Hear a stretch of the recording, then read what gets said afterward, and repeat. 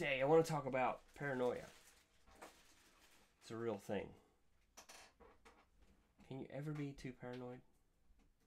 I found in all my days in IT that you can never be too paranoid.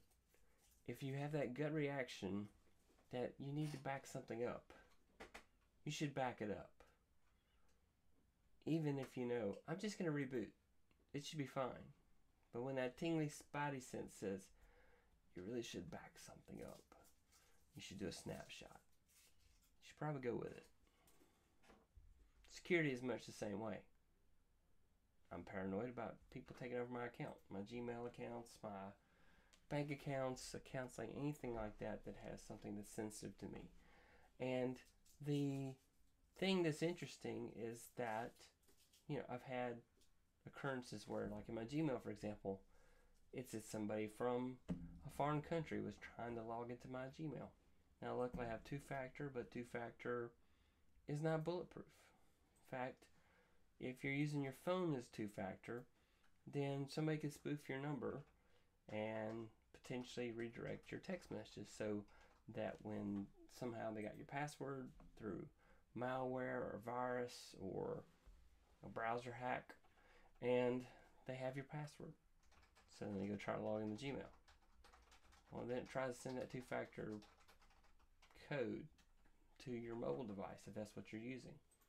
And so then now they have you compromised on your Gmail account and have access to everything. What do you do? Now, at first I used Google Authenticator.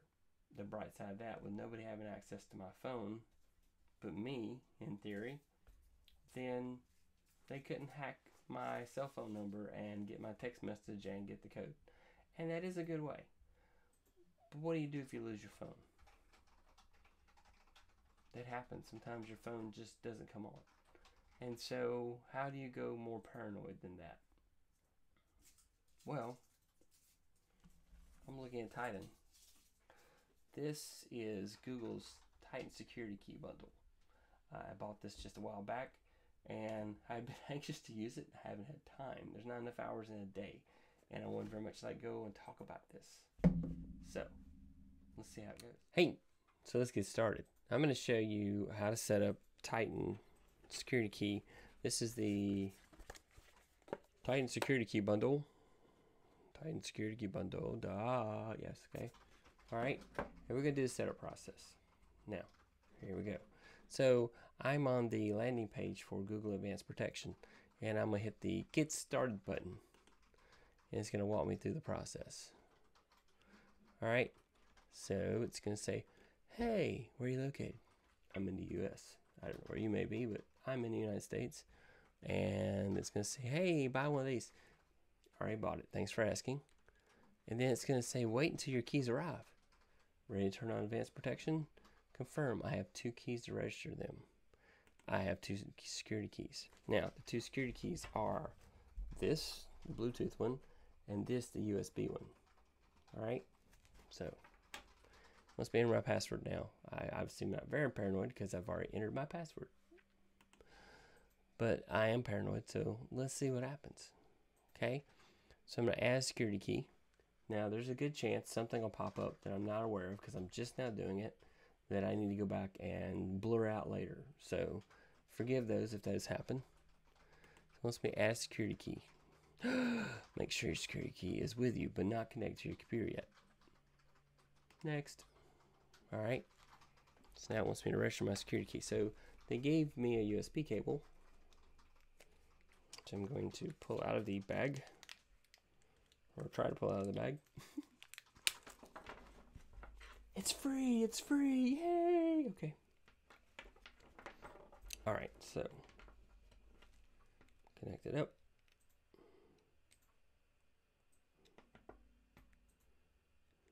I will always and forever plug USB things up wrong until I go USB-C. It's just that way. That's just how the world is. I am not capable of plugging USB things up right the first time. But anyway, so now it's plugged up. And let's find one of my USB ports.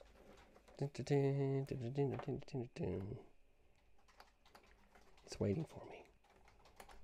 Thank you for waiting. All right. It's now connected. And tap the button.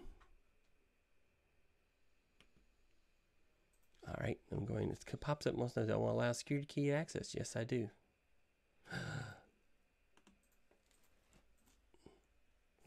Wants to know what I want to name my security key. I'm going to name it George. Why not? Done. Okay, there's that one. Now I'm going to add the other security key. Add security key. Next. Okay. I'll plug it up. I got it plugged right the first time. Is that weird or what? Don't want to allow it to have access? Yes, I do. Marsha. There you go. My security key named Marsha. I know. I have to look at the screen. All right. I'm going to continue. All right. So here's where it gets really interesting. I'm getting ready to turn on advanced security. And this is where it's going to get really interesting. So it asks me, these are the changes it's going to make.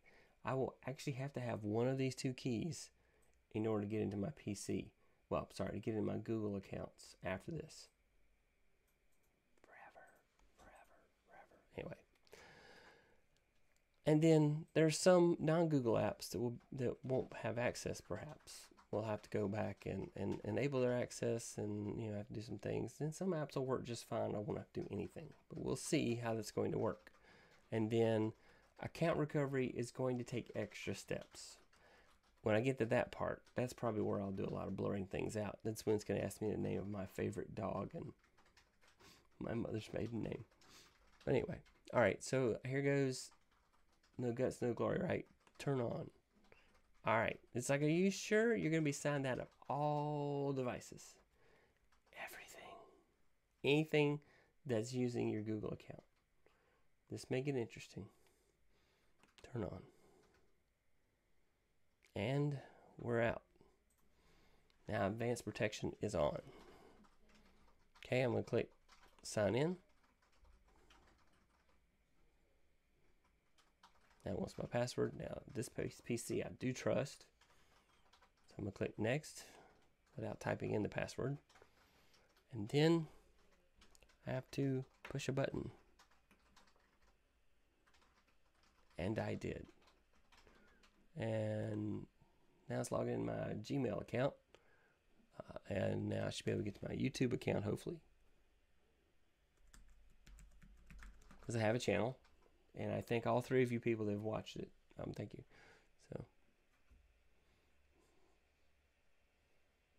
So, there I am.